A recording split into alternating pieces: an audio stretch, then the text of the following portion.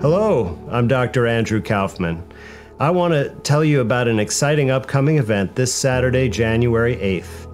It is the inaugural debut of the True Medicine University, a new repository of biological and medical knowledge. And for this inauguration, we have John Stuart Reid, pioneer in acoustic research and inventor of the Cymoscope. So, John, we're really excited about this Saturday. Can you let the audience know a little bit about what you'll be talking about in this exciting announcement?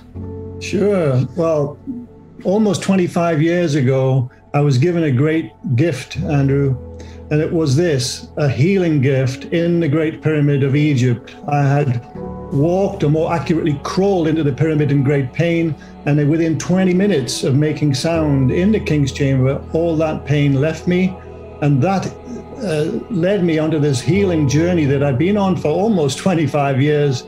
And this event is a distillation of all that I have learned about sound therapy and music medicine across that span of time.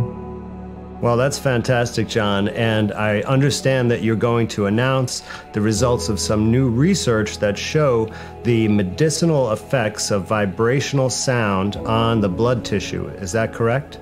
Indeed, I am. This was research that was conducted initially with Professor Sungchul G of Rutgers University, and the results are so exciting that I'm greatly privileged to share them in this particular event, showing the results of music on human blood and how it actually supercharges the blood, giving longevity to the blood cells and so much more. So yes, it's going to be a really exciting event.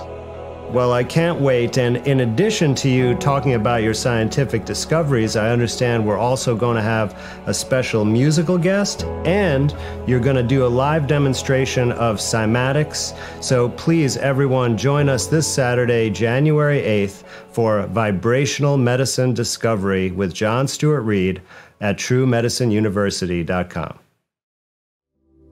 Questions on my mind, answers I can't find,